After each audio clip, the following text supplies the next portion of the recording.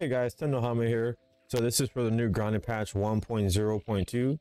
We're going to go and kill a wolf spider on woe with only Pebblet spears. So we're going to make our way right to the cheese spot. For those who don't know, it's the rock in the wood. We're going to make our way right to the edge and hug a spear at the wolf spider, and he can't move. And we're going to just take a bit closer. And just like this, we can nab our spears now from the wolf spider's head without him attacking us. And just like that, we killed a wolf spider on woe using only Pebblet spears.